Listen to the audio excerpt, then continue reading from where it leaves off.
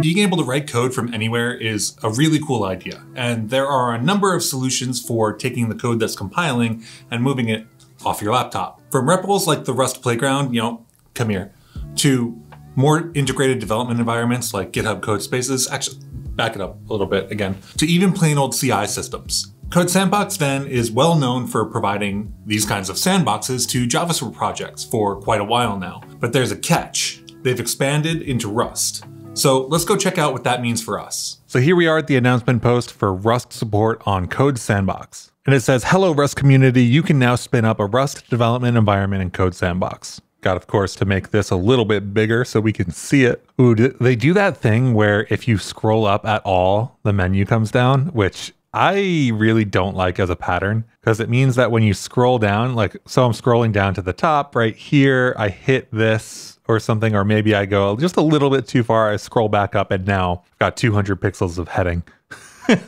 So it says we can spin up a Rust development environment within 2 seconds. I don't know what they mean by development environment yet. Most of the use that I'm used to seeing in CodeSandbox is some JavaScript framework has some demo or some docs or some example project that they have linked to their GitHub repo in some respect. And then you can use that as either a starting point or a way to view the information or something like that. So it says we get IntelliSense support and the ability to open the environment on iOS or VS Code, which is really interesting. Now, VS Code support is something that GitHub Codespaces also supports. So if CodeSandbox is moving in the direction of being that, hey, we're going to host all of our code here, here's all of our dependencies, here's everything that we need for all of our developers at our company, that makes a lot of sense. So here's a template. We can see in the bottom left that there's just a little link to a CodeSandbox template. I was looking up these numbers the other day too. Rust is getting more popular by the day. In just 2 years, the community tripled from 600K to 2.2 million.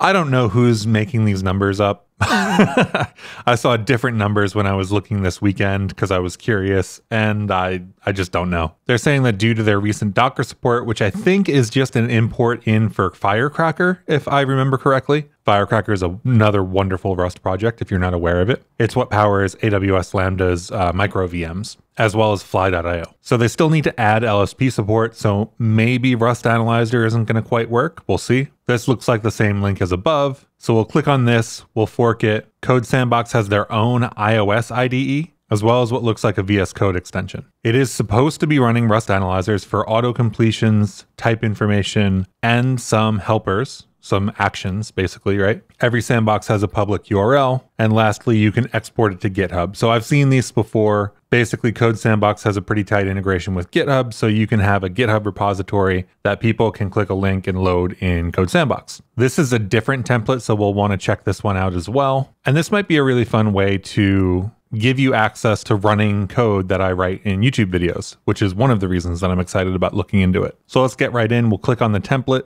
It loads everything in. I don't want a quick tour. We've got a Rust starter, which has a main.rs. It's running cargo watch apparently. So that's very cool. And I think we'll just fork this right away. You need to be signed in. I do have an account. I'm going to cross my fingers and hope that I signed up with GitHub last time. Then click fork. And now we've got our own CodeSandbox with, let's see, source, main.rs. There's some information in target here. We've got a cargo lock with no dependencies and a CodeSandbox that uses Debian Bullseye, has a bunch of dependency stuff installed, has Rust up installed, and also brings in Cargo Watch. So tasks is Cargo Watch X run. So this is why Cargo Watch is running in the right-hand panel here, and whether this should sort of run at the start, run when somebody loads this. So this is pretty easy to test. Let's go hello YouTube, and I'll save that. And we get hello YouTube just compiled out. So we have Rust code running in somebody else's server, not my computer, which is really actually kind of nice. We can see a couple of suggestions here. So like rewrite as raw string. I think that's a Rust Analyzer helper, but git, search, file explorer. I accidentally clicked the VS Code button in the top right. So I guess we're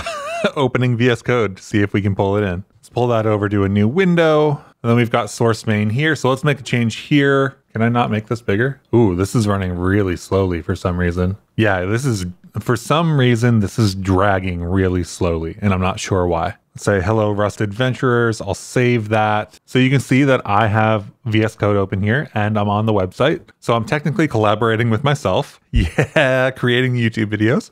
But that's really cool. So I can actually have VS Code open. It's connected to this CodeSandbox. I can write some code here, and then I can go back and it updates here. So presumably there's some kind of WebSocket connection or something like that, which is actually very cool. So immediately I want to add a dependency, but I'm used to doing cargo add. So I can't find a way to immediately run something like cargo add. So I can't change the task that's running easily. I could probably change it in here, right? But that would be awkward for cargo add. So what is nom at? 0.7? 7.0? I forget. I can't remember. If I save this, does it compile or does it complain? It says it's fetching.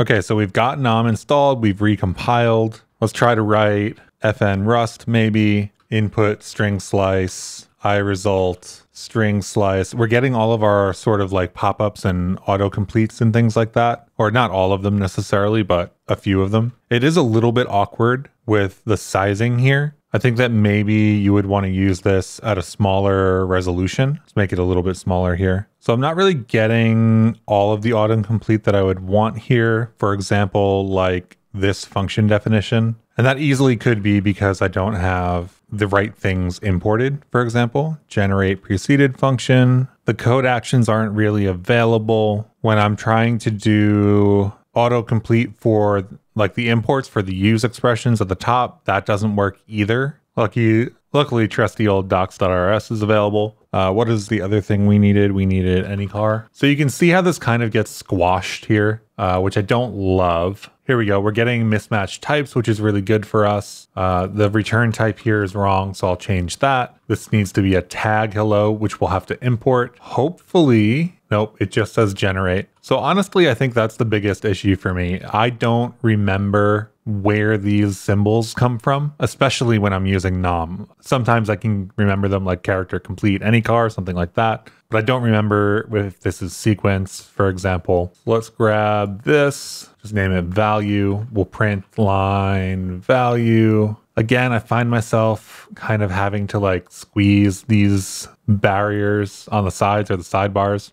It's also a little noisy for me. We'll unwrap this and then we'll debug V or input NV. Let's debug both of them and that'll be our program. So we get hello Rust people. We've written the parser to use a tag of hello and then look for the first character. So that should be that R. We do get that R. So this is a viable Rust environment. It's not the best Rust environment. I would prefer the one that I have set up locally with all of my customizations and things. But this is very cool. If I only had maybe like an iPad, I could see myself trying to use this. If I needed to collaborate with somebody on a stream or something or for a video, I could see using this, especially since it allows me to use VS Code to collaborate with them and they don't have to be in VS Code to do that. So pretty exciting, pretty interesting. I don't know if I'm going to use it much. If you think I should start using this for the code that we write in some of these YouTube videos, I can totally do that. I typically put smaller examples in the Rust playground because I know it won't go anywhere, but we could easily start putting larger examples in these code sandboxes as well. Now, I don't think this will work for something like Bevy. I don't think we'll be able to run a game other than compiling it, right?